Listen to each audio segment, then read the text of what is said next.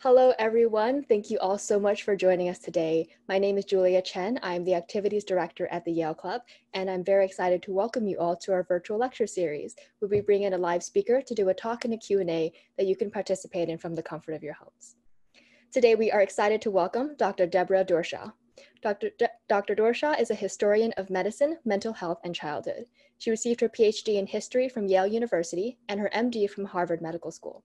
Her work has been recognized with multiple awards, including the Richard C. Cabot Prize in the History of Medicine from Harvard Medical School, the Edwin W. Small Prize for Outstanding Work in American History from Yale University, the Jack D. Pressman Burroughs Wellcome Fund Career Development Award from the American Association of the History of Medicine, and most recently, the Harris Fellowship in Medical Humanities at the Sydney Social Sciences and Humanities Advanced Research Center at the University of Sydney. Her work has been published in the Journal of the History of Medicine and Allied Sciences, the Bulletin of the History of Medicine, and Pediatrics. And she has also written in the Philadelphia Inquirer and has been interviewed by Slate on her historical work. A practicing medical oncologist, Dr. Doroshow is the Assistant Professor of Medicine at the Icahn School of Medicine at Mount Sinai, where she is a member of the Early Phase Trial Unit and the Center for Thoracic Oncology. She is also Adjunct Assistant Professor of the History of Medicine at Yale University, and she was a Fellow for Davenport College. Her recent book, Emotionally Disturbed, is the first work to examine not only the history of residential treatment, but also the history of seriously mentally ill children in the United States. Today, Dr. Doroshow joins us to speak on the topic of From Delinquent to Disturbed and Back Again, African American Children and the Crisis in Child Mental Health. And with that, I'll turn it over to you, Dr. Doroshow. Thank you so much. Thank you all for joining me on Wednesday at 6:30. I will warn you, because I am an odd duck and I am both a historian of medicine and specifically of child mental health and a practicing adult oncologist, I hope I won't, but I could get an emergency call during this. I'm crossing my fingers that all will go well. I think I left the service under control. So I'm going to put my historical hat on. I'm really excited to share with you my work today. Yale has been tremendously supportive of my career. I may or may not have gone to the other place for college, but really I have actually spent most of the last 12 years at Yale, where I not only did my PhD, but also did my residency and advanced training in oncology. And all I can say is that, and I met my husband in the same PhD program, we miss New Haven a lot.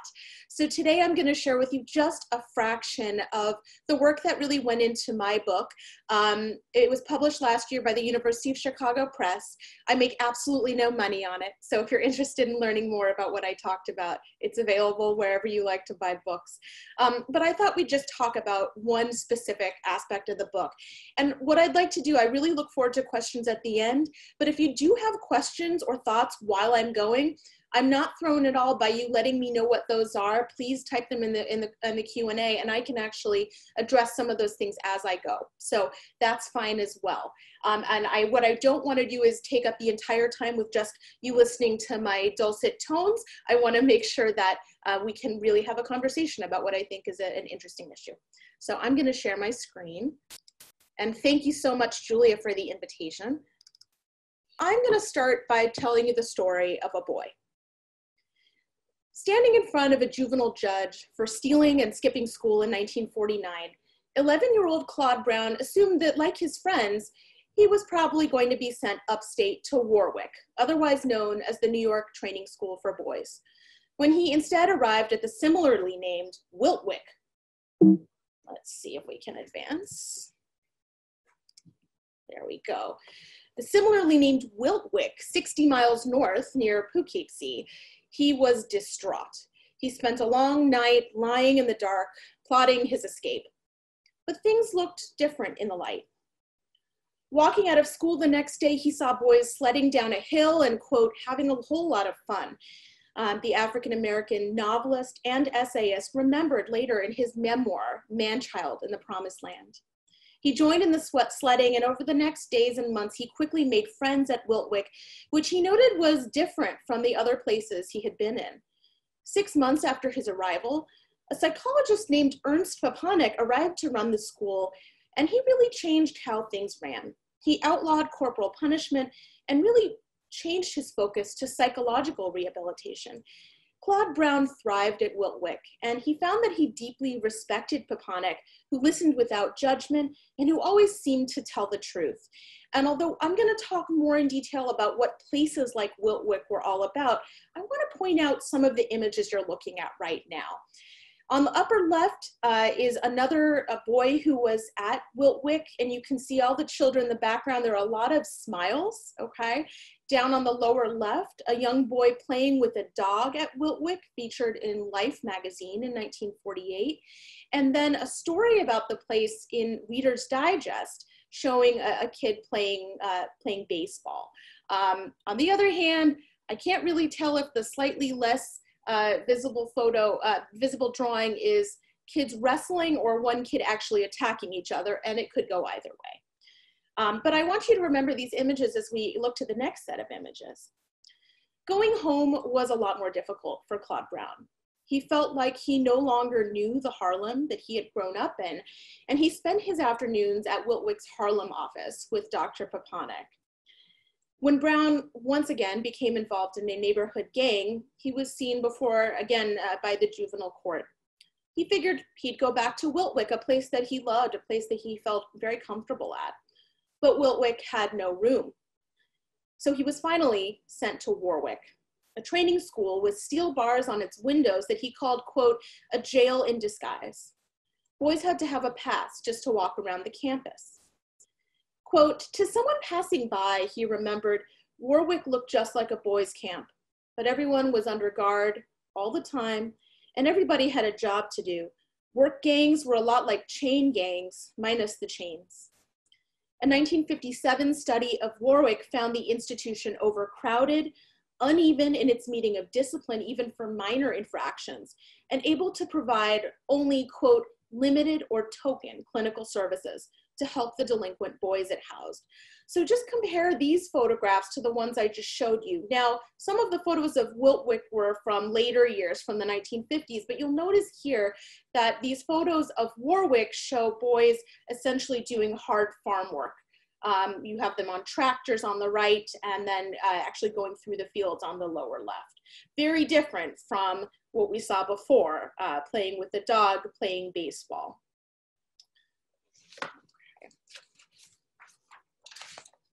So Claude Brown's starkly different experiences at Wiltwyck and Warwick really illustrate the diverse landscape of options for delinquent children in mid-20th century America.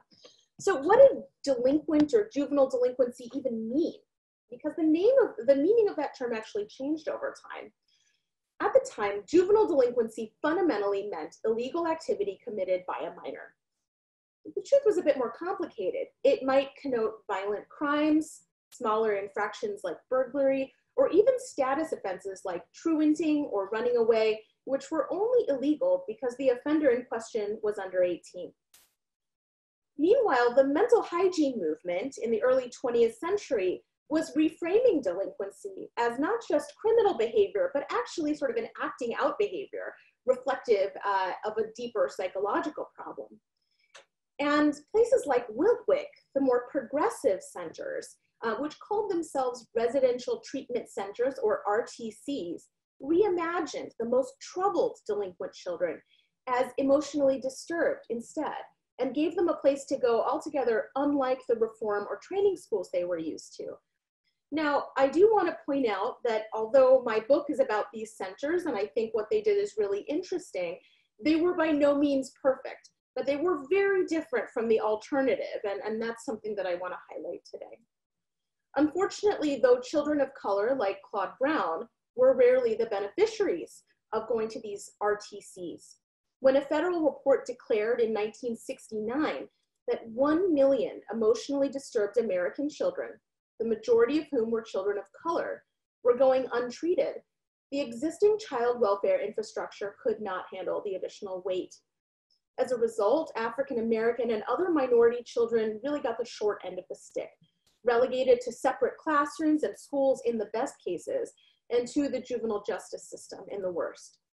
So today, I'll chart how these children went from delinquent to disturbed and back again, and how despite a glimmer of hope in the mid-20th century, troubled, delinquent, or mentally ill Black children today are most likely to receive their care or lack thereof in the criminal justice system.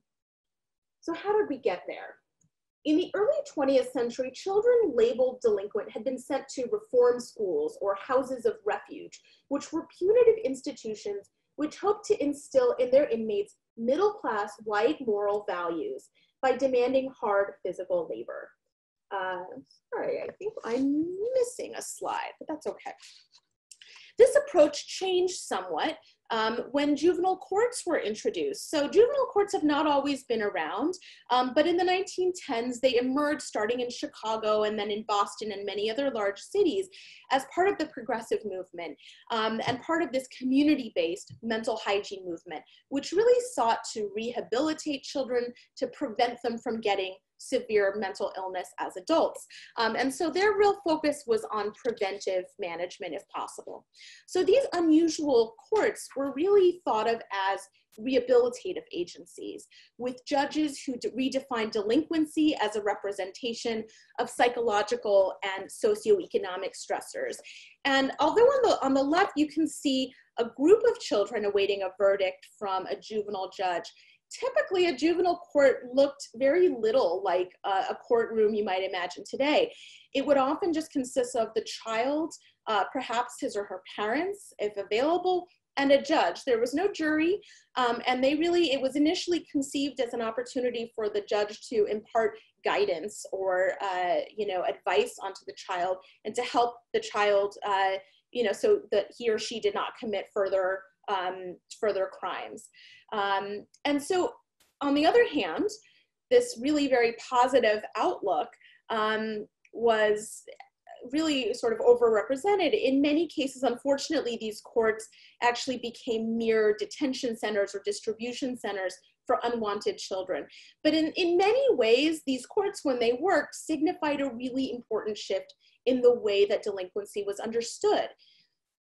Really, again, as a symptom of a psychological problem rather than just illegal behavior. Meanwhile, a related but separate movement called the Child Guidance Movement again focused on addressing abnormal children, quote unquote abnormal children in their communities. And these centers started again in the 19-teens, really started growing in the 1920s and really hit their stride in the post-war era. I actually found out that my grandmother, who was a child psychiatrist, worked at one of these centers. And they were very community-based. They saw children who were often referred by their parents or from school because they might be talking back, staying out late at night, truanting from school. And so these centers were really intended to treat children who were deemed troublesome or what they actually deemed pre-delinquent, to try to prevent problems from getting worse. And so these mental hygiene efforts were really progressive for their time, but had many unanticipated consequences. A lot of children were too troubled to be treated in an outpatient child guidance clinic. And these clinics, again, were really only equipped to handle children who were perceived of as troublesome or not severely ill. Okay, but what happened to children who were too sick to be treated at these centers, but were simultaneously being identified by mental hygiene efforts as in need of some sort of psychiatric or mental health care? Well, they had really few places to go. A very, very small number of children could be treated at large state mental institutions. This was very, very rare. These were primarily institutions for adults. Many more of them, especially teenagers, were sent to punitive custodial training schools like Warwick, the one I presented earlier. And there were a number of trends at the time which actually helped children stay at home if they were troubled or if they might otherwise have found their way to, say, an orphanage. So in the late 19th and early 20th centuries, children without quote unquote stable home lives, a very judgmental concept that meant that maybe they had parents who were not alive, or maybe they had parents who were alive but unable to take care of them due to alcoholism, poverty, or a number of other reasons, might be sent to live in an orphanage. these kinds of larger institutions were really falling out of favor in the early 20th century, especially because increasingly there were welfare funds to support those families. Adoption and foster care grew rapidly in the early 20th century as other ways of taking care of children without a steady home situation. So these institutions that were these large congregate institutions like orphanages were really falling out of favor and were seen as very backward. So at the same time, we're identifying more troubled children in the community because we're trying to prevent trouble in the future. We don't really have anywhere for severely troubled children to go. And the institutions that had previously been housing lots and lots of children were shutting down, as there were many other ways of taking care of children without stable home situations. So as a group, as a result of all of these interacting forces, there was a group of sort of leftover children who couldn't be cared for in their communities, and they emerged as a population in need of intensive inpatient treatment. And it was really, and I want to point out here on the right, this is actually a scene from one of the very first child guidance centers, Judge Baker, which still operates in Boston to this day, and really showing some of the one-on-one help a child is getting here. So it was in this complex context that residential treatment centers, or RTCs, emerged. Most of these centers arose from the ashes of other institutions like orphanages, schools for so-called feeble-minded children who we might call intellectually disabled today, and training schools for delinquent children. And these RTCs were typically very small. Some of them had fewer than 20 children. Some of them had a few hundred, but generally fewer, only a few dozen. They were very therapeutically oriented, and they used a psychiatric model to understand and treat a new type of child that they identified as quote unquote emotionally disturbed. Many of these children, like Claude Brown, might have been labeled delinquent by teachers, staff members at child guidance clinics, juvenile judges, or parents. And so what actually happened at these residential treatment centers? And then I'll talk about what you're seeing in front of you. So residential treatment itself actually had three main elements.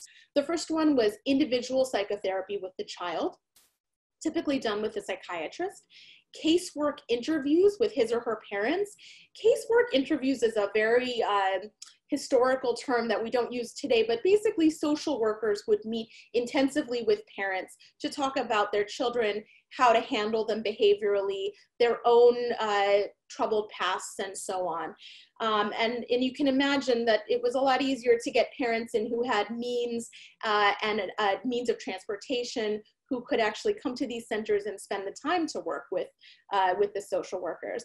And the last part of residential treatment was called milieu therapy. What did that mean? And that latter idea really referred to the idea that every element of the child's environment had therapeutic meaning. And they really meant everything, from the food the child ate to the clothes he or she wore, the games he or she played with the other children. It was really about making every moment matter and making the entire environment of this RTC therapeutic. And so although these centers varied significantly in size and focus, again, some were wards that were part of large mental hospitals, some were in houses, some were connected to outpatient child guidance clinics. So these were very heterogeneous organizations. The people who worked there identified one another as being involved in the same pioneering project, the treatment of children who had been designated incorrigible. And these people who used the same language, who attended the same conferences, who visited one another's centers to learn more about them, they hoped that their centers would provide progressive therapeutic settings for children who might otherwise have been sent to punitive or custodial institutions. And this is really the topic of my book, so I can't get into all of it today, but I think these three pictures are really, really representative in some ways. So in Topeka, the very famous Menninger Clinic, which was sort of the epicenter of 20th century psychiatry, had a children's center. And this is a photograph, it's actually a posed photograph of a a staff member's child for a magazine, illustrating play therapy. And so really in this situation, the psychiatrist would get down on the floor and play with the child. And it was about really trying to understand the child and play at their level. And again, establishing this therapeutic rapport. These centers were often on beautiful large grounds. Bradley Hospital, which still exists in Providence, is part of the Lifespan Health System, was on an enormous estate grounds, and there were a lot of outdoor activities. Again, this is not children doing farm work or being in sort of these work gangs. This was trying to help children enjoy themselves and to fix some of the emotional problems they had, or so they saw it. And interestingly, the National Institutes of Health had its own residential treatment center on campus.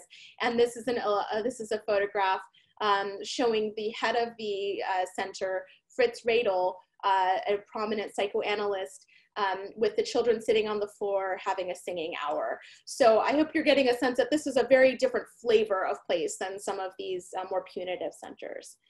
So let's talk about some of the reasons that though these centers were not perfect, because they certainly weren't. In theory, most of these centers stated that they were open to treating children of all racial and ethnic backgrounds. And despite their race-blind technical admissions policies, I found that few of them actually treated African-American children. In Topeka, the Children's Division of the Menninger Clinic, which is the site of the photograph on the left, had welcomed children of all races since the 1930s, according to their written criteria. But by 1956, they had never actually had a Black child in residence. At the Children's Service Center of Wyoming Valley in Pennsylvania, African-American children were theoretically welcomed, but as of 1951, they told a larger group of philanthropic and social work researchers that they had never accepted a Black child, quote, because it is thought they would not be able to adjust in the school and community, end quote. A 1960 study of 21 of these centers found that 85% of children in residential treatment were white, 13% were Black, and the remaining 2% were Puerto Rican, American Indian, Asian, and multiracial. Those are categories that those researchers used, not my own. So a few RTCs did serve large numbers of African-American children. And I want to take a brief aside here to say the only times that you're actually seeing faces of children are things that were published in magazines or in large publications by the schools. So otherwise I've blurred out the children's faces. This is actually at the children's unit of Bellevue Hospital in New York City. And you might say, what do you mean they had a center? That's a hospital, that's not a house. I don't see any grounds. Bellevue was actually one of the first residential treatment centers, and there were a small number of these centers that were actually just wards on hospitals, but again, they adopted the same principles they shared in research and learning and used the same language as their counterparts at other more sort of residential house-like settings. So at the children's unit in Bellevue Hospital, about 1/3 of the children treated there were African-American. And so here you can see a variety of photos depicting children at Bellevue in the 1930s. And you can really see that this is a racially diverse group. A couple things I just want to mention about, about these photos. First of all, really the joy of discovery in the archives. I went to Brooklyn College just expecting to really find very little in the archives of this psychiatrist, and opened up a folder, and dozens of these priceless photographs fell out. And there's something about finding these photographs that really just depicts what happened in a way that you can never really capture just by reading text. And so on the left, there are two twins with their dolls. In the middle, a residential worker, a nurse who took care of children. You see the large fence around. They had sort of a makeshift yard on the roof of the hospital. On the upper right, wearing matching robes and participating in a snowball fight, or that's what the inscription often gave really interesting clues as to what was going on. And then the bottom right, just a group of children playing together. So Wiltwyck, remember the place that Claude Brown liked to go, actually specifically courted children from minority, racial, and ethnic backgrounds, and was really the other notable example of a residential treatment center that sought to treat minority children. It was founded in 1937 And it actually started off as a summer camp. It was transformed over the next 20 years from a custodial or punitive institution into this more progressive residential center for emotionally disturbed boys. And I want to point out this fundraising brochure in 1966, again, really focusing not only on the children playing, but on the interracial nature of their relationship. And I want to share with you how their mission statement was updated. So they really tried to reflect the change from going from this custodial institution to a more rehabilitative, psychiatrically oriented place. And so this earlier statement had noted that Wiltwyck treated, quote, neglected, abandoned, destitute, delinquent, and pre-delinquent children without discrimination as to race or color. So you can see from right away, they were focused on a multi-ethnic, multiracial population. But the revised draft in 1955 said the population was dependent, neglected, abandoned, destitute, delinquent, and emotionally disturbed children. And I'm sorry the quote went off the slide here, but they still said without discrimination as to race or color. So the big difference here was that they took out delinquent and pre-delinquent and changed it to delinquent and emotionally disturbed. And that phrase, emotionally disturbed, was actually invented by the same people who founded these progressive centers. So discussing and creating this group of leftover, severely troubled children went hand in hand with the creation of these progressive centers. The school grew quickly under the aegis of its all-star board of directors. First Lady Eleanor Roosevelt, perhaps being the most famous of them. She visited frequently.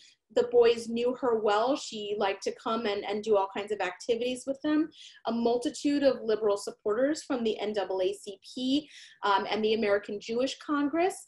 The school counted African-American celebrities like Harry Belafonte and Floyd Patterson as prominent supporters.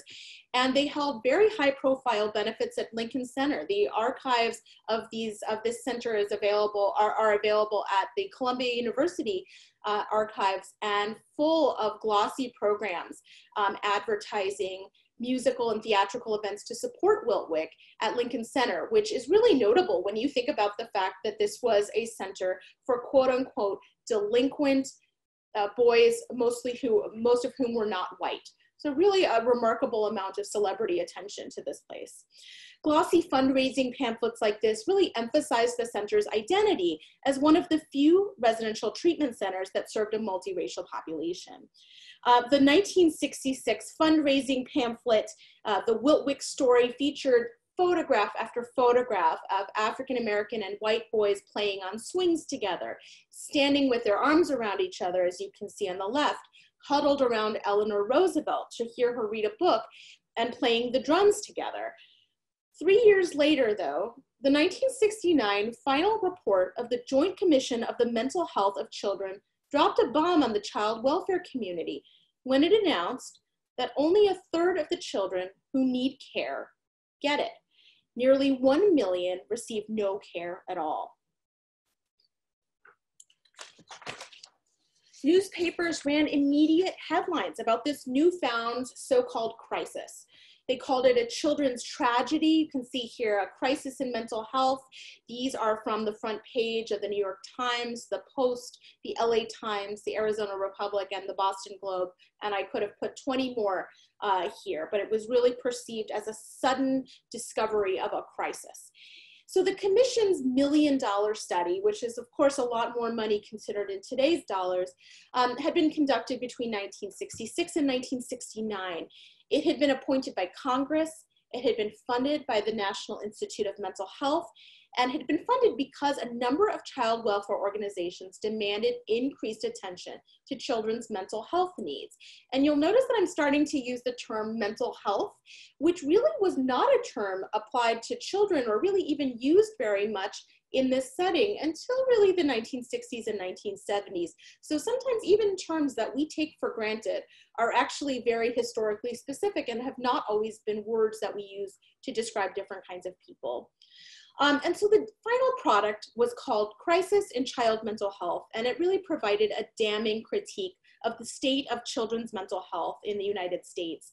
Although the commission estimated that 1.4 million children under 18 needed some kind of psychiatric care, it reported that almost 1 million of those children did not get any care at all. According to the commission, there was an enormous number of previously unrecognized, emotionally disturbed children in the US who were ill enough to require some psychiatric care. But resources needed to treat all of these children properly, as the report noticed, just didn't exist. Instead, the report noticed that many children ended up warehoused in large state institutions for the adult mentally ill, while others slipped through the cracks, quote, bounced around from training schools to reformatories to jails and whipped through all kinds of understaffed welfare agencies, end quote. But these disturbed children, these million children, had not just materialized out of thin air. Two major factors contributed to the identification of so many previously unrecognized disturbed children. First, the Warren Commission, tasked with investigating the assassination of President John F. Kennedy, found in its 1964 final report that Kennedy's assassin, Lee Harvey Oswald, had actually been an emotionally disturbed child. And I think this is sort of part of the Warren Commission that people have not really talked about very much. Not only had he been an emotionally disturbed child, he had been briefly sent to a detention home and then later rejected by 2 residential treatment centers because they didn't have any space to take him. So mental health experts and journalists seized on this story. It was really all over the headlines. And they did so as a means of fomenting fear about what they perceived as an epidemic of childhood mental illness sweeping the nation. One psychiatrist even declared that, quote, the world is full of potential Oswalds, while another warned readers that, quote, it is impossible to estimate how many boys like Lee Oswald are still being shoved through their classroom years, never receiving the attention which could avert future tragedies. So again, this was obviously a national tragedy, and extensive investigation to the roots of that tragedy had gone all the way back to Oswald's childhood behavior. They interviewed his neighbors, they spoke to his teachers, and they really presented this as a problem that could have been solved if there had been enough resources for him. And how many more children were there, like Lee Harvey Oswald out there. The second factor that contributed to this declaration that there were thousands or millions of untreated disturbed children in America was this new visibility of troubled children from minority backgrounds. Early in its work, the Joint Commission had assembled a separate multi-ethnic committee on children of minority groups after members had, quote, recognized that the mental health problems of minority children were severe enough to warrant special consideration. The committee concluded that poverty and racism, which were tightly linked, I know this sounds obvious to us now, but again, this is the 60s, and this was a very important moment where poverty and racism were linked, not just in this report, but more broadly in the social sciences and in politics. That poverty and racism were really to blame for these higher rates of emotionally disturbed children in minority populations. So the report concluded that poverty had resulted in unstable families, poor education, and an unhealthy environment. And the report similarly deemed that racism contributed to emotionally disturbed children because those children had learned from an early age that society considered them to be inferior, and that had resulted in widespread demoralization. Again, I'm not confirming, I'm not agreeing or disagreeing with what they said, just presenting their arguments.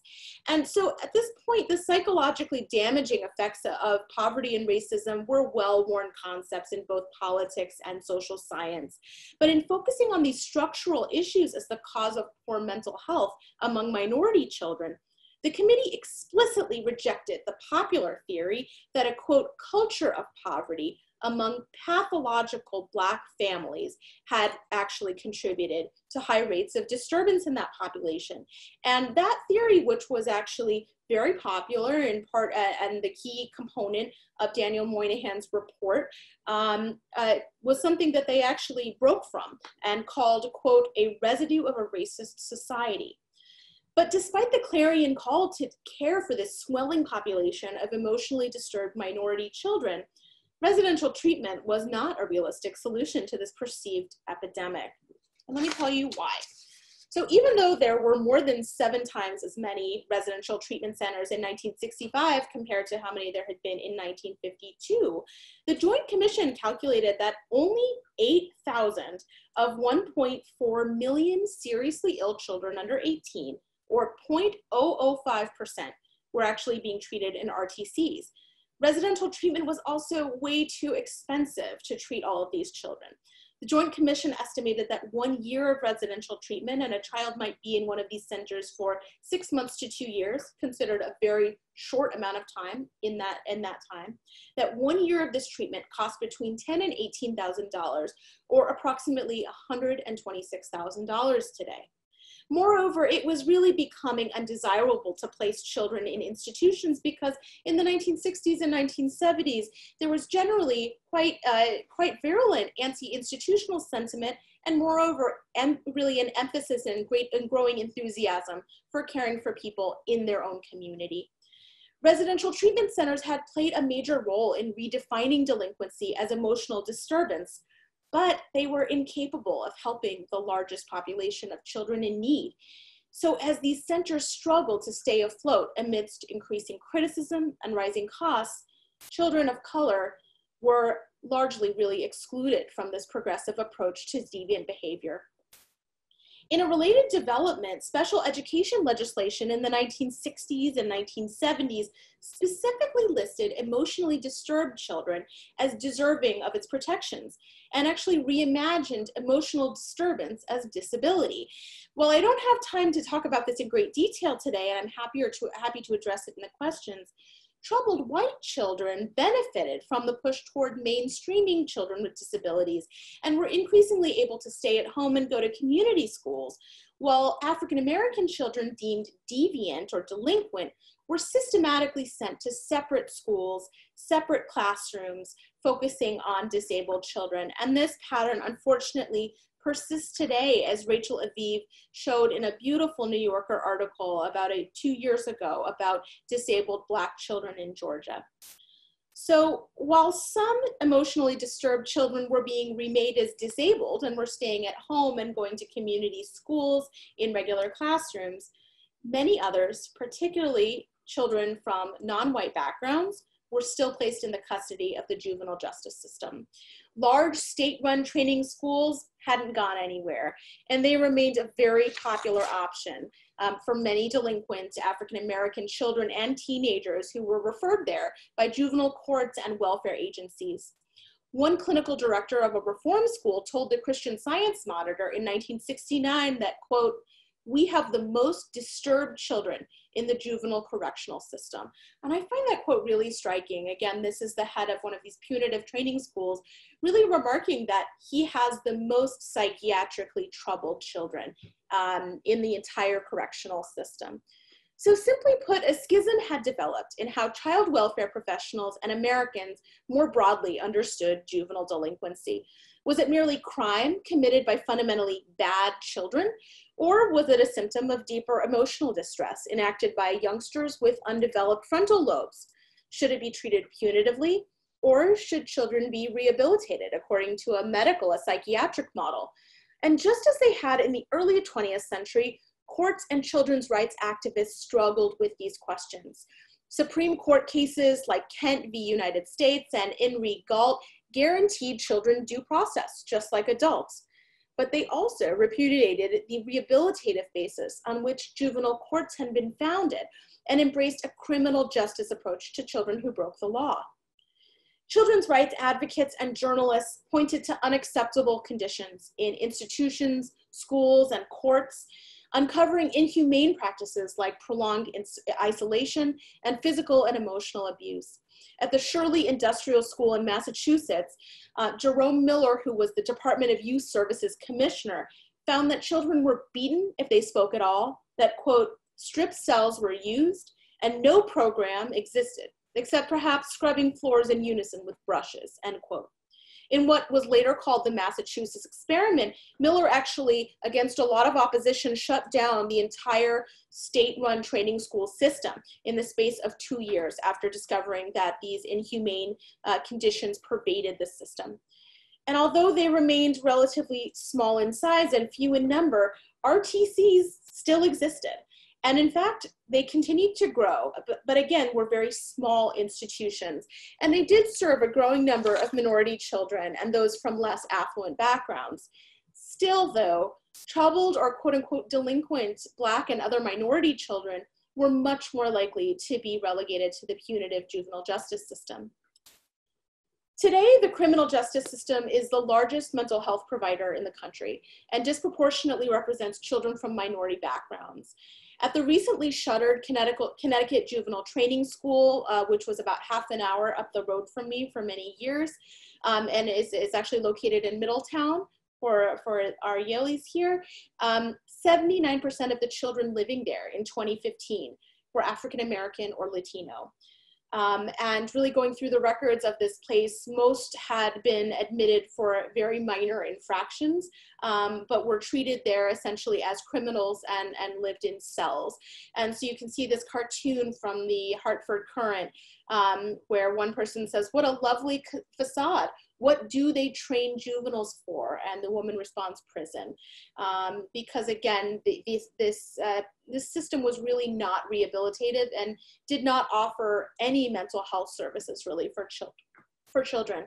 And although this center finally shut down after 20 years of bad press and promises from Connecticut governors to shut it down, many others still exist. And sadly, concluded one group of mental health professionals, quote, "The juvenile justice system has become the only alternative for many poor and minority youth with psychiatric disorders," end quote. But as I noted, it's a system built on a correctional model without the capacity to treat serious mental illness. And so while we as historians of medicine like to opine about the changing nature of medical diagnosis, I think this story really starkly illustrates the real influence that how we name diseases, the terms we use, diagnostic frameworks actually play an enormous role in how we create health policy, how people get treatment, how we define what counts as an illness. Is delinquency a mental illness, or is it merely criminal behavior? And the fact that these frameworks, these words, these concepts impact the daily experience, particularly of vulnerable groups. To be a Black child in the 1950s or 1960s and break the law meant that you had a reasonable chance of being defined as emotionally disturbed and approached with a rehabilitative eye, although you were still less likely to be approached that way than a white child.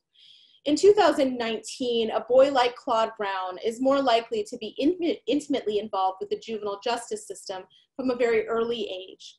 And while I certainly don't argue that all criminal behavior emerges from mental illness, the two have consistently intersected over the last century in ways that have disproportionately affected minority children. And so I think really in conclusion, it's critically that we be mindful of how the categories we use impact our most vulnerable citizens.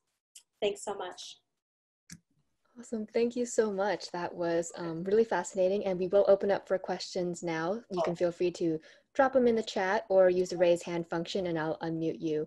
But to start off, you mentioned this whole issue where all these different RTCs were saying that they were open to children of all different races, but it turns out that they didn't really have any. Was this because the courts were not assigning the children there, or were they just rejecting them?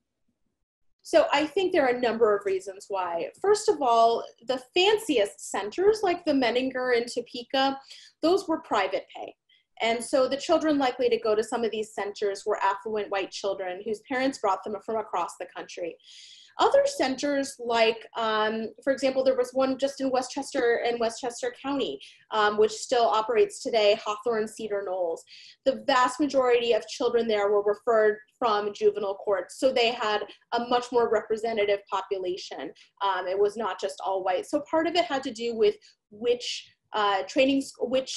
residential treatment centers we're talking about, where they got their children from, whether they were funded by the state or other philanthropic sources versus required parents to pay. Some of those things were factors.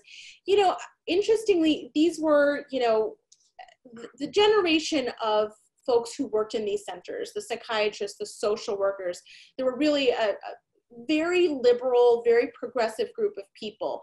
And interestingly, they went out of their way to state over and over again, each of them in their admission criteria, that they would be happy to take non-white children, and yet they didn't, right? And I can't read their minds, but I mean, the fact is that, you know, this is pre-Civil Rights Act, right? Pre-1965, that although the majority of these places were not in the South, it took quite a while until some of these centers started opening in the South. They were really focused in the Midwest and the Northeast at first. So you would have thought that they would have been a little more open-minded. It's hard to know how to read into that, but we know very well, right, that people can be very liberal and very open-minded, but the Black kids weren't there.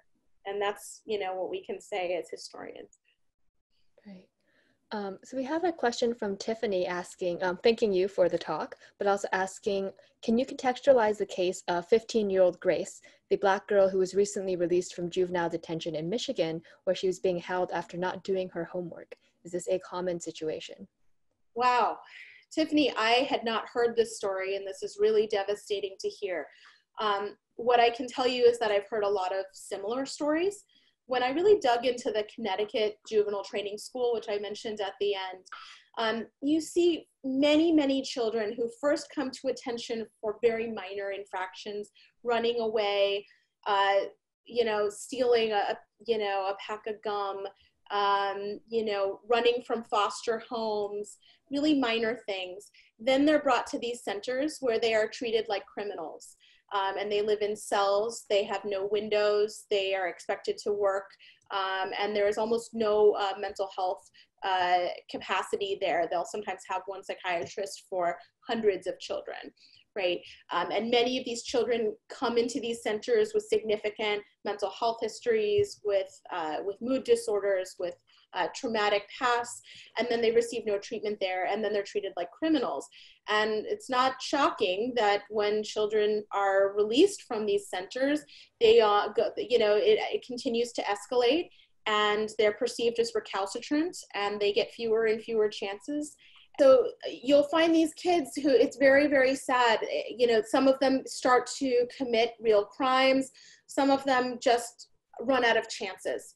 And they end up imprisoned for the vast majority of their lives. Again, I'm not here to say that they didn't do anything wrong, but there certainly are cases like this where the first infraction is exceedingly minor, and then you sort of see a snowball effect after that. And it's really unfortunate, especially given this population that's vulnerable, often comes from impoverished backgrounds with few resources. Again, it's then put into a center with no mental health resources. But while I'm devastated to hear that story, I can't say I'm super surprised. And then we have a question from Nathan asking that defund the police is one of the marching chants that many of us are shouting now. How have policing budgets shifted over the years relative to mental health budgets? Because part of defunding the police means actually supporting the mental health services, and the police don't actually want to be the mental health providers.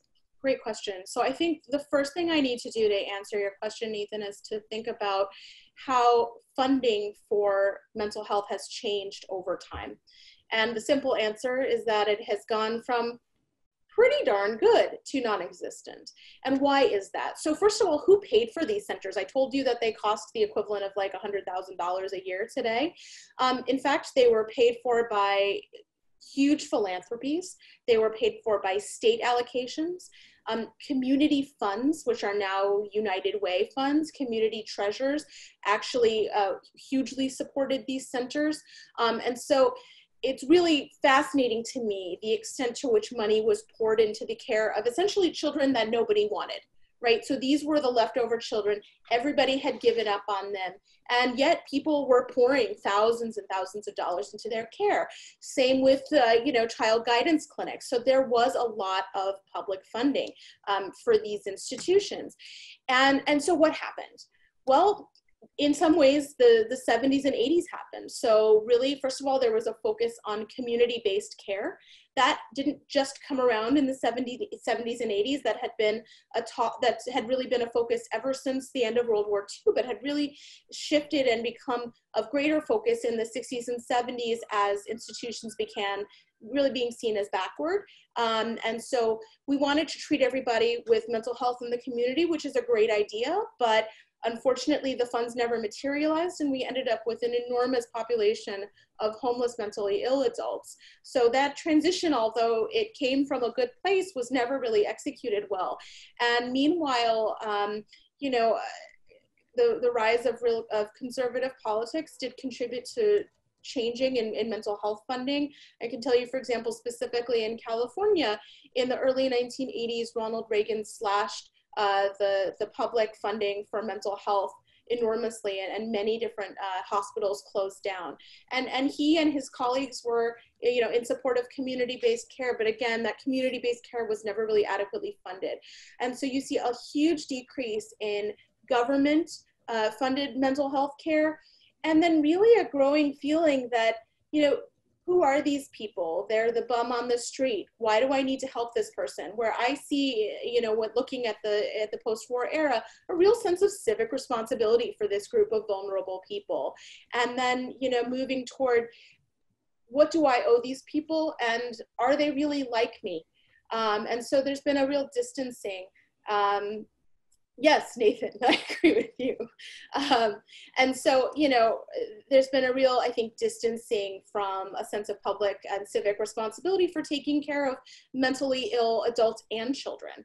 And so as a result, we don't have those funds. And if you talk to people, again, I am not a psychiatrist. I'm very fortunate to work closely with many of them and talk to them about their experiences. And I can also tell you, in my medical training, it's very, very difficult to find providers for children.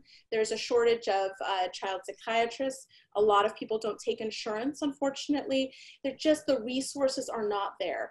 And so the police have, by necessity, adopted this role, which I fully understand that they don't feel trained for, and they don't feel is their job. And it wasn't always their job. And so that has really drastically changed over time. Thank you. And we have a question from Bob asking, what would you like to see as an effective mental health care for young people now? He brings up the examples that a high percentage of mass shooters have had childhood trauma. Quite a number of children of wealthy families have pathology. For example, Mary Trump's memoir about her uncle. Does this economic tsunami we're going through now provide an opportunity to fund more human-intensive support strategies for youth mental health? So thank you, Bob. Your question is a number of questions, and I'll do my best to address all of them the best way I can. So what I'll say is that I have written about the history of mass shooting. I wrote a piece in the Washington Post, if you just Google my name in Washington Post. And so it turns out that since the 1930s and 1940s, we have actually had mass shootings in this country since the early 1890s. But it was starting in the 1930s and 1940s that media coverage of these events really started to focus on the mental health or mental illness of people who were committing these shootings. And you know, Columbine wasn't the first time that people saw one of these mass shootings happen and really called for reform in mental health. And unfortunately, these calls have continued after each mass shooting, and a number of bills have just died in committee. And, you know, some things like George W. Bush tried to pass mental health parity. We are supposed to have mental health parity under the ACA. It's just not a reality. The access to care is not there. And so, sorry, Nathan, I'm just scrolling up so I can still look at Bob's question. I promise I'll get to yours. And so unfortunately, these clarion calls in the setting of these national traumas have not resulted in major policy changes or increased mental health funding, unfortunately. Does the economic tsunami we're now going through change things? You know, unfortunately, I think that mental health tends to come in last. If it should ever come in first, it would be after a Sandy Hook And again, those, and I also, again, I'm not addressing here the bigger picture of mass shootings. I just specifically want to talk about calls for mental health reform that follow these shootings. Even in the setting of a Columbine or Sandy Hook, meaningful mental health legislation and increased funding has never materialized. So unfortunately, in a setting where our economy is in the doldrums and there's a rampant, unemployment, and this disease is disproportionately affecting non-white and non-wealthy individuals, I think this is unfortunately the opposite of a setting where we want to pass legislation to focus on more vulnerable individuals. And I do think that, that this pandemic will have long-lasting mental health effects, and we really just don't know what's going to happen now. I have spent the last several months taking care of patients with COVID, and I can tell you that the clinicians will have trauma, the patients will have trauma, the families who have not been able to come see their dying family members will have trauma. And so this would be a perfect time to really support mental health care and give more funding to it. Not just, it's a question of multiple things, but insurance needs to cover it, right? Which it doesn't do a great job of. And we need to have clinicians who are available and have openings and take insurance. This is absolutely not bashing psychiatrists. Child psychiatrists are in shortage. There are just very few clinicians. And there are many other clinicians who do therapy, social workers, psychologists, and so on. And we just don't have the resources to give everyone the care we need, and we haven't decided how to pay for it. So I'm sorry that my name is Debbie and I'm being a Debbie Downer, but I am not optimistic about that. And the other thing I can say is that I just read the Mary Trump book and it was interesting. Okay. Bob, did you want to weigh in a little bit on your question? I'm just going to say it feels to me like it's a timing issue. You're exactly right. Right now, politicians won't direct government funds towards any humane or even inhumane approach to mental health because you can't show concrete improvements within 2 or 4 years by the time it's time to elect. That's right. On the other hand, we may be 10 to 15 years from a giant downsizing in many services. For example, perhaps 80% of long-distance truck drivers will lose their jobs between 2035 and 2040 because they'll be self-driving trucks until like the last 6 miles into the middle of downtown. And that's just one example. So it feels. Well, I also think that right now with, individual states and communities hemorrhaging money from the pandemic, these services are unfortunately often the first to go.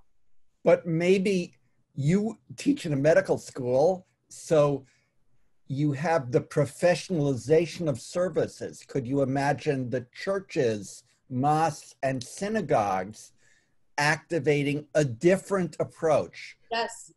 Or whatever. Anyway, I'm just sort of saying it's fascinating what you're saying, and you're right. The prognosis for maybe the next 2 to 5 years is not good, but I'm not sure it can't be good after that.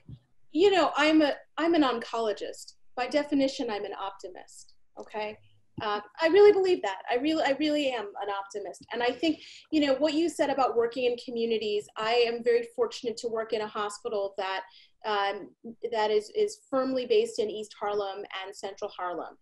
And I've had the opportunity to go to churches and talk about cancer and answer questions. And I think that this is not something that we just figured out. We have known for a long time that we don't just need white people to go talk to non-white people and tell them what to do. We need to engage with people in their community institutions and to support those institutions, not think that we can just come down from up above and sort of dictate things. I think that's also a really critical element of change, that it needs to also occur at the very local level. I'm going to move to Nathan's question, if you don't mind. Even though, Bob, I could talk for a very long time about what you said. So Nathan said, how can we address systemic racism embedded in the mental health and special education classification system? Wow. How do we reconstruct our racially biased classification systems of young people? part of how we understand these people is about the money they have. Okay, so, you know, part of it is that if a white boy is being troublesome, his parents can take him to a fancy psychiatrist. If a child of color who does not have any insurance company coverage, and he has a single mother who, I'm just painting a completely stereotypical, please pardon me because I am way oversimplifying society here. But if we have somebody who has less, you know, medical exposure to the medical system, fewer resources, they can't access that same care, right? And they may end up quickly being sort of sucked into the juvenile justice system. So part of it is about access to care. Part of it is calling out this systemic racism, and also to address some of what I was just saying in the previous response. We need less of, you know, people who look like me deciding what happens to people who don't look like me. And we really need to, again, we know that African American physicians are hugely underrepresented. We know that they can't even assist on a plane without being called into question. And so we need to really support and lift up our non-white colleagues in the mental health professions, because they have a really important role to play. And we really need to, again, engage with communities where they're at. I'm not saying that a Black psychiatrist is obligated to fix things for their community, not at all. And that would be oversimplistic. I'm just saying that I think it's important, again, to engage with members of the community, with community institutions, and to really lift up our colleagues who are extremely qualified and often overlooked. I wish I had a better answer to that. I think that there's a lot of discussion of, you know, anti-racism training and learning about unconscious bias. I think that we should all be doing more reading.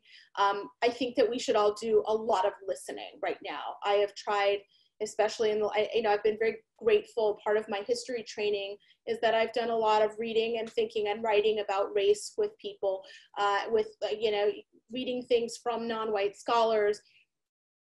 It's been helpful. But again, at this particular moment, I think it's just really critical to do a lot of listening, and to not pretend that as a white woman, I can decide how we're going to fix the racist mental health system, but to try to listen and learn a little bit more about what's going on and go from there.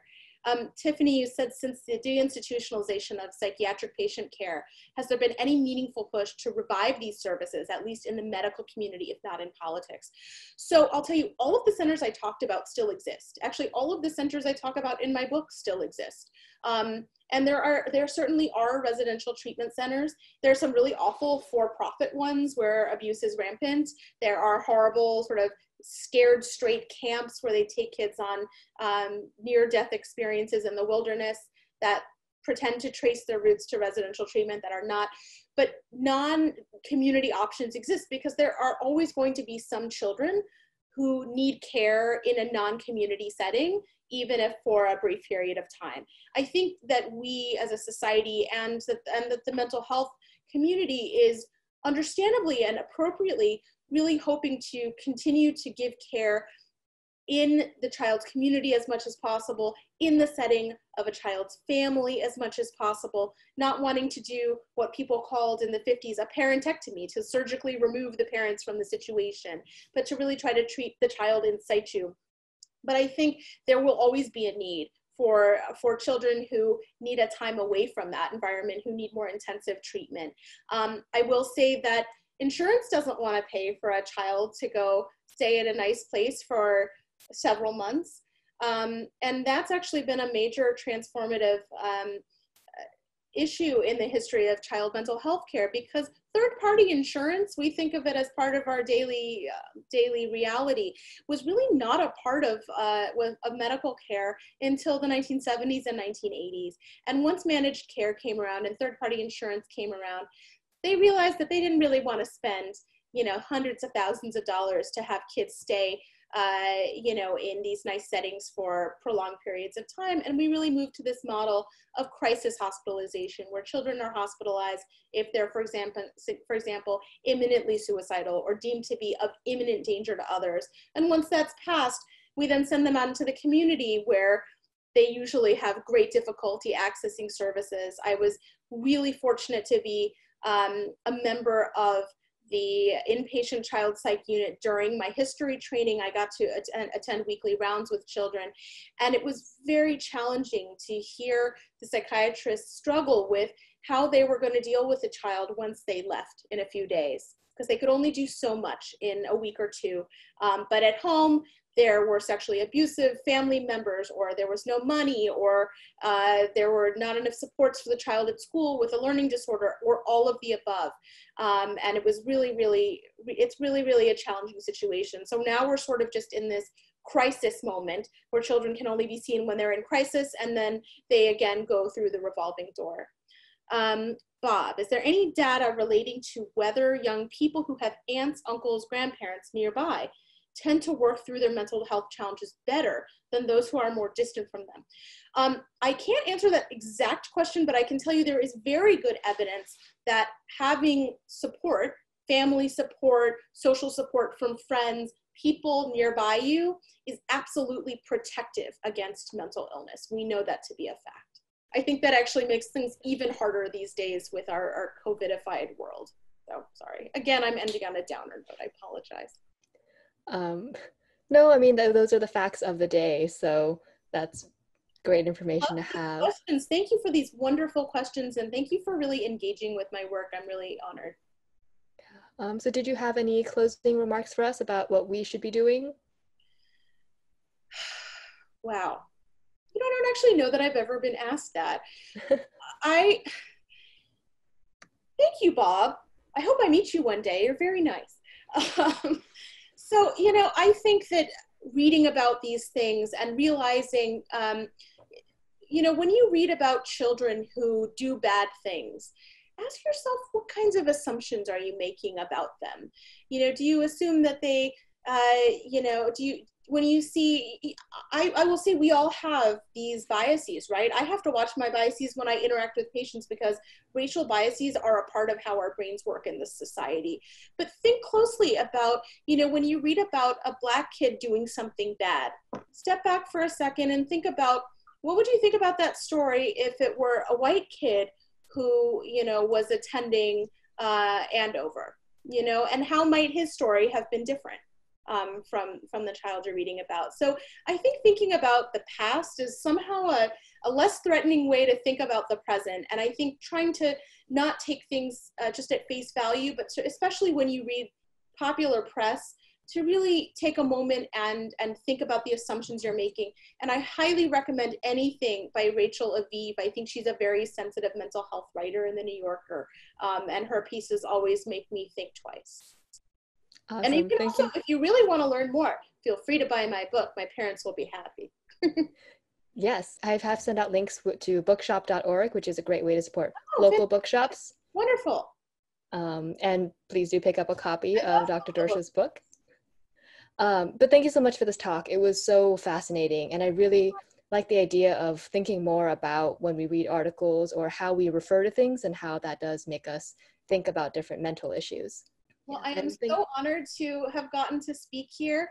Don't worry, I like Yale more than Harvard, except for the game day. It's only one day a year. So thank you all so much for coming. I hope you all enjoyed the talk. We have a lot more events coming up, so be sure to check out the online calendar. But until then, stay safe and stay connected, and we'll see you next time.